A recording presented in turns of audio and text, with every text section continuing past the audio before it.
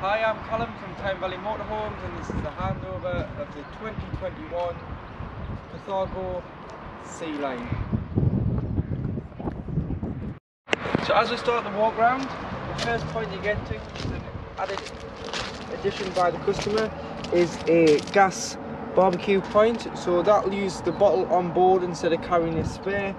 And inside there's a red bull sponge connection that you push in, turn, but you'll need some orange gas hosing and a Jubilee clip to connect them all together and then connect it to your Cathargo or external barbecue. Got your fridge vent, your vent for your heater. So when operating on gas, which is it is a gas water heater and space heater, make sure that this is always obstruction free, so it allows the fumes out. And then just behind the back wheel you do have your mains connection point. So to hook the vehicle up, you get your hooker blade, lift the collar, lift the flap on the van and hook the van up first, then the sight, and do it in reverse order when unhooking so that you're never walking around with a live lead. You've got your waste outlet just behind here as well, so that'll be opened from inside the van, but you normally drive over the grid on the way out of your site and deposit your grey waste and make sure that this is 100% drained down in the winter, because you wouldn't want the water to freeze. Using the Cathargo key you can open all your locks on the outside of the vehicle. In here you've got your garage. You've got a 350 kilogram payload in here, and then just behind this grid, if you lift this off, this is all your electric unit.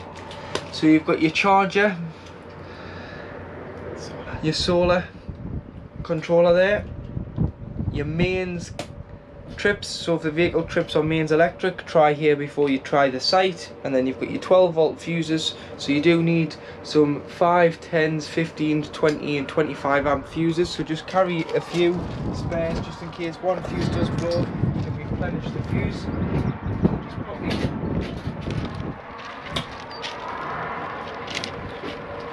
pop your grill back on there like so, and lock it into place. Put your own and winding handle there. And then in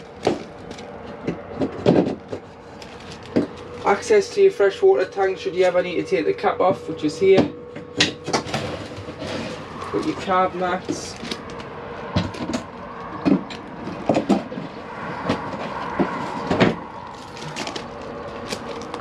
and that's your garage. In the back of the van you've got your reversing camera at the top and your high level brake light.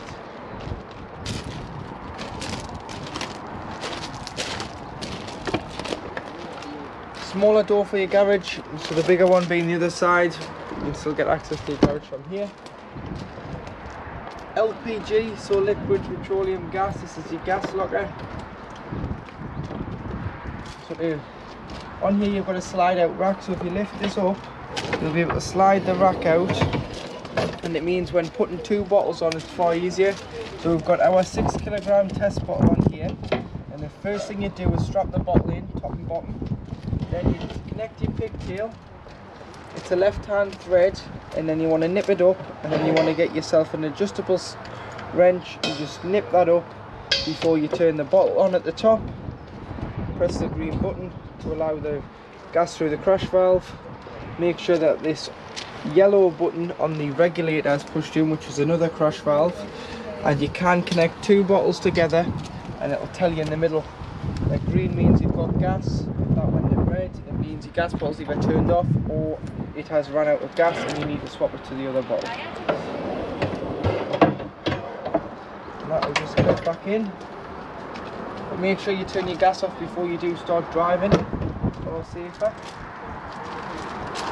Freshwater intake, so this is where you need to carry a hose pipe and a hose pipe connection, as it's mainly just a brass tap on site.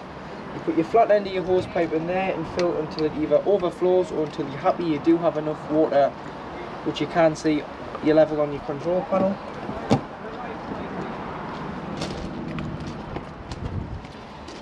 Here you've got your cassette. So to get the cassette out, lift the orange handle, slide it out. You need to take your ventilation system off there. Then you can take the cassette to your waste disposal point, which is normally beside the toilet block. You'd remove the cap, press the button at the back and tip the cassette out. Once you've tipped it out, put some water in, give it a quick rinse, and then you would then put your chemical into here. So about 120 millilitres of either the blue or the green into here, and then it's good to go back into the vehicle, unless you're using the tablets, which is where you put a pint of water in and then you drop a tablet down the toilet, which will break up into the liquid. But then just connect your ventilation system back up and pop it back in. Got storage, which is double floored, so you've got a storage hole there, but you can get storage in here with the light switch here, so it turns your light on just in the center there, so that you can see what you're pulling out and putting in. Diesel filler opens with the main ignition key, so you can fill with diesel fuel from here. And then because it's a new style diesel engine, it's got AdBlue. So the AdBlue is a 19 litre tank, and on the full 19 litres it'll do 5,500 miles. So once it's done 4,500 miles and you've got 1,500 miles left, you'll get the warning to top it up with AdBlue. It'll come on between the temperature gauge and the fuel gauge. Just simply pull into a petrol station that sells AdBlue on the pump, or you can buy it in the drums, and you might want to carry one in the back, and you can top the AdBlue system up. Engine battery lives underneath the floor on the cab, so that's why you've got the cutout there to get access to the cab battery should you ever need to, or put a charger on. Underneath the passenger seat you do have a toolkit, which includes a jack and a brace and a toe and eye. And then your bonnet release, which is just in this corner here. So this lever here opens your bonnet.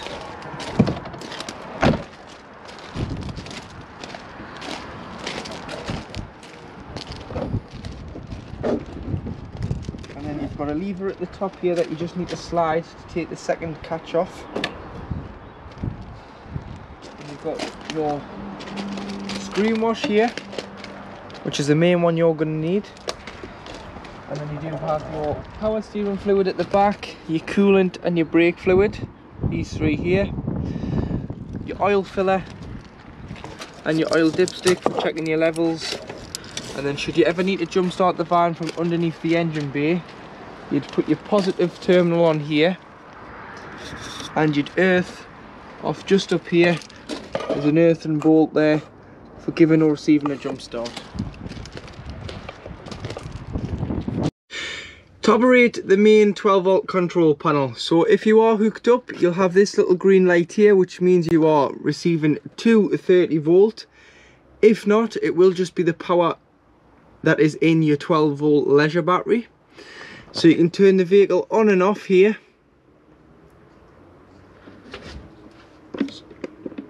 So press and hold and turn it off, turn it on.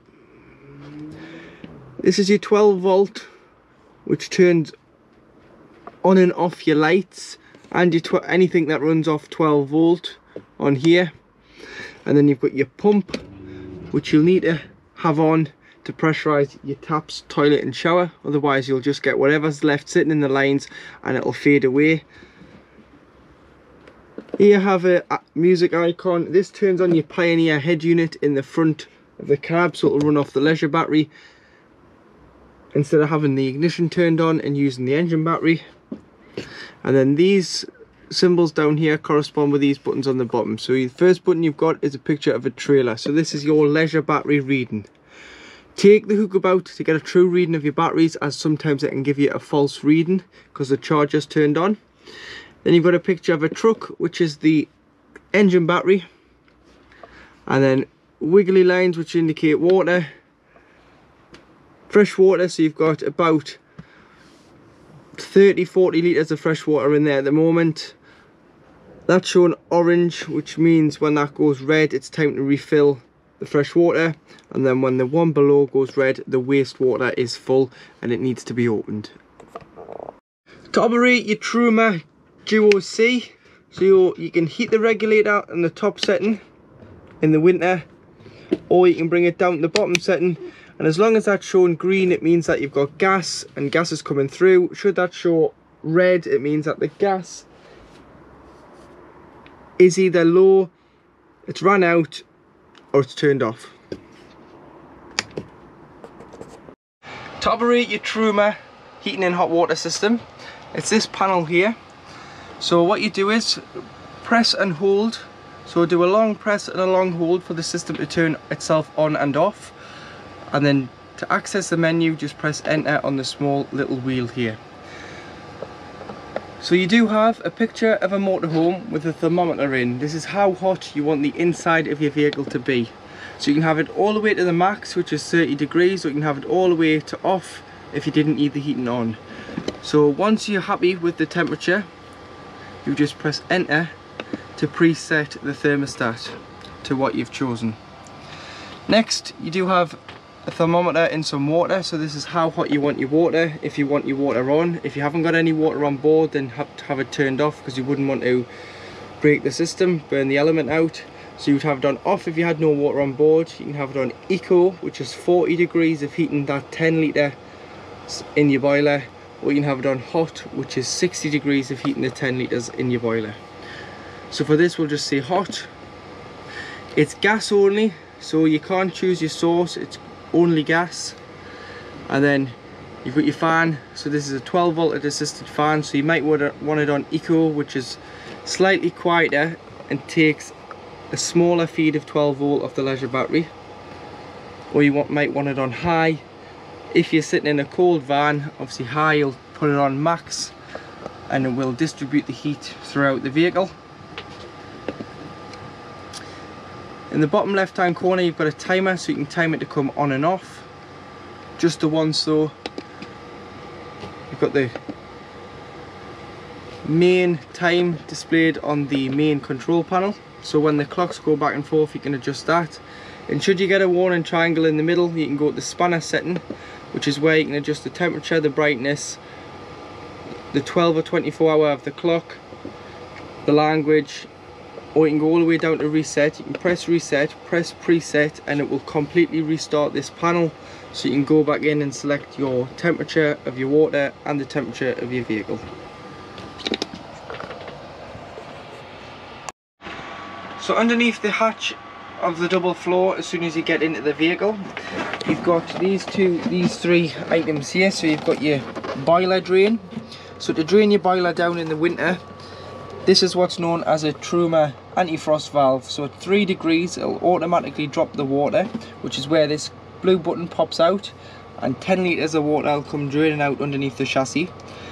But should you want to isolate it yourself, if you turn the diamond from side to side to front to back, the button will pop out. You do that without the pump on, and it will drain off all the water in the boiler. And then to stop it, when you come to reuse it, what you'll need to do is turn the diamond back to side, push the button in. Then you'll be able to pull the water through the hot and cold side of the tap. On the hot side, it'll take slightly longer, it'll cough and splutter until you get a free flow of water from one tap. Then you do them all, and then that is your boiler full of water. This one just drains off your hot water lines, so all the pipework throughout the vehicle, you would lift that up just to drain the warm water system off. And then this one here is your waste. So remember me talking about that pipe behind the back driver's wheel, that's your waste. So any water that you've used, the shower water, dishes water, anything that you've drained off, you would open the valve and that'll drain off the water before you leave your site. Remember, in the winter that needs to be fully drained off along with the hot water system, and then you would leave all your taps throughout the vehicle in the open position. On the opposite side, you've got your leisure battery isolation switch. So if you're standing the vehicle up for more than 2 weeks, it's recommended that you turn off the key. So it's on 1 there, turn it to 0, and you can either remove the key or you can just leave the key in. But that'll stop your leisure batteries from going flat when not in use. But in the winter, we still recommend that you charge your leisure batteries, because the cold can sometimes drain the battery, which means that when you charge the battery, sometimes these new batteries won't take a charge, which means then you will have to replenish the leisure battery, which the leisure battery is just in the corner here.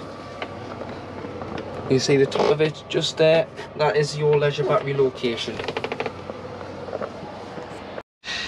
In the kitchen you've got 3 gas burner hob, so you'll be able to light that there, all 3 rings. There's all 3 gas rings lit. Allow them to cool down so they're cool enough to touch before you put the glass hob tops down. And then you've got your storage drawers underneath, with the large one at the bottom for your pots and your pans.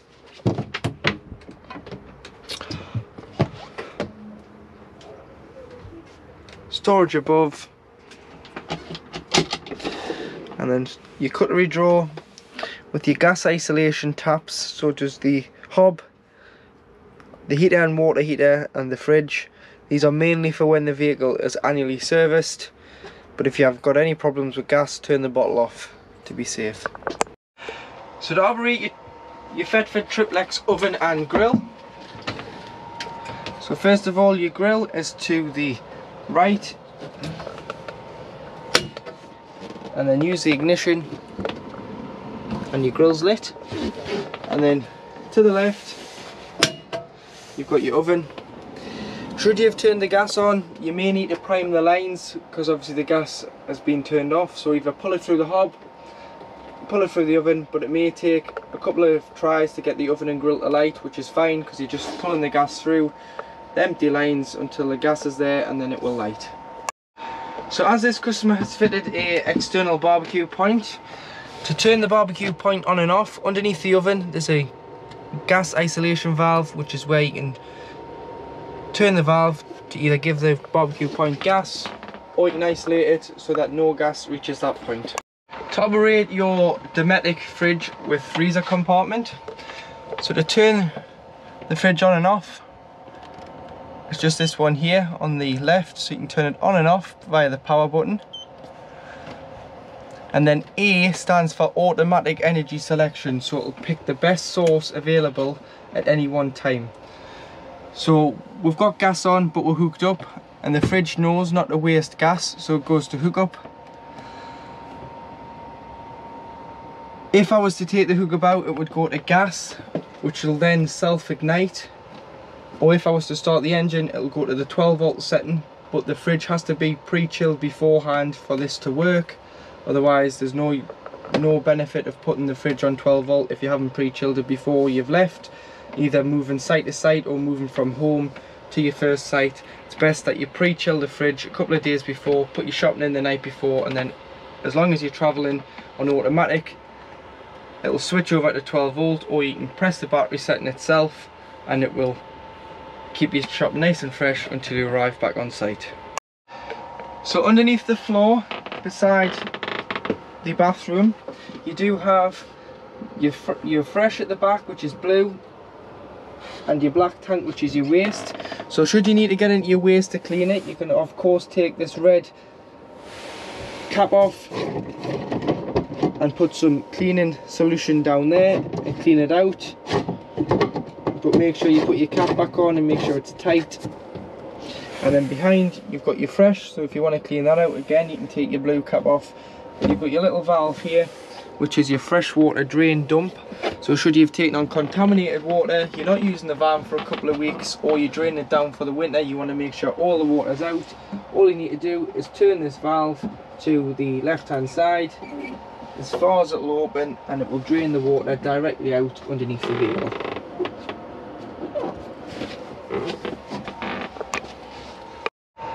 So at the back of the vehicle you've got 2 single beds, or if you want to make it into one big bed. In the centre, slide this out. First of all you'll get your ladder, because obviously your steps then become blocked in, so you pull this out, and then you've got this cushion here which goes in.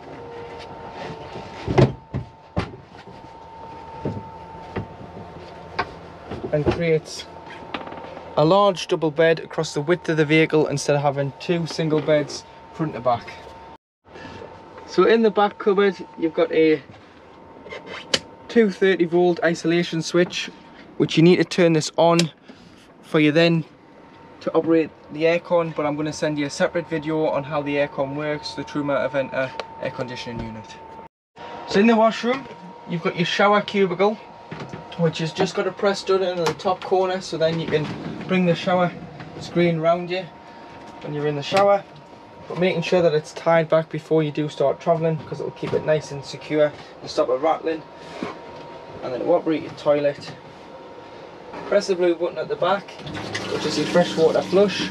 Always put a bit of water into the toilet first, which keeps the seal lubricated between the toilet and the blade. And then you want to open the blade, which is this grey lever, so push it away from you. Opens the blade. You can then use the toilet. Everything's going to go into the cassette. You will give it a flush after your use. If you're going to use any pink liquid, put it in a spray bottle and dilute it, spray the bowl, flush, and then pull it back towards you, the grey handle, which will close the blade and isolate the cassette should you ever need to get it out when you need to change it, which you will get a light on here on the back. Underneath the diagram of the cassette you'll get a red light, which means the cassette is now full and it needs to be taken out, emptied and topped up with chemical. Toilet roll holder underneath the sink. Got your lights for your washroom here. Turn the turnbuckle there. You can make your shower cubicle separate from the toilet. That just helps from the toilet from harvesting water on the top, and then you pull your screens round. But remember, when you winterize, it's always recommended that you unscrew your shower head from the hose and lie the hose in the tray with all the taps throughout the vehicle open, just to stop any water from sitting in any pipelines and potentially freezing. So in the cupboard above your dinette in the lounge is where your TV is. So if you press this little button here on the bracket and slide it down, you've got your Alphatronics TV. You've got to make sure that the music icon on the control panel is turned on to send the power to the TV, and then all you need to do is light up blue, use your remote, turn it on,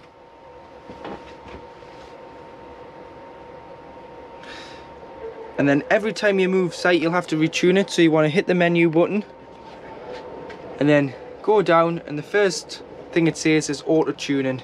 Just press yes, select your country, UK, and it will do a search and find as many channels as it can wherever you're located, and then you should have your telly.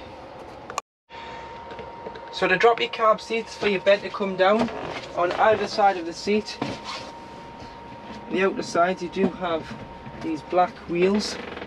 So if you turn that back, you'll be able to fold the backrest of the seat down, which will fold the seat down, and then all you would do is press this button, which is your catch, and you can slide your bed down,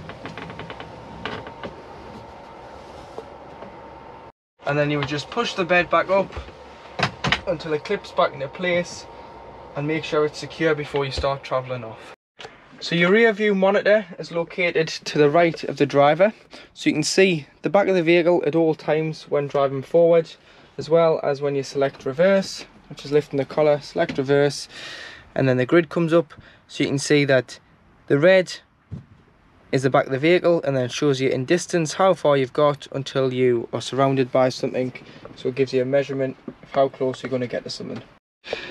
Your automatic climate control works by pressing off and then press off again, and it'll turn itself back on. You've got your air conditioning button, your max demist for the windscreen, and the recirculation button, followed by the fan speed. So if you want the fans quieter or you want a bit more of the fans on, you can go plus and minus here, and it'll go up the scale. And then you do have your distribution, so whether you want it to the windscreen, your face, or the footwells, which is all here.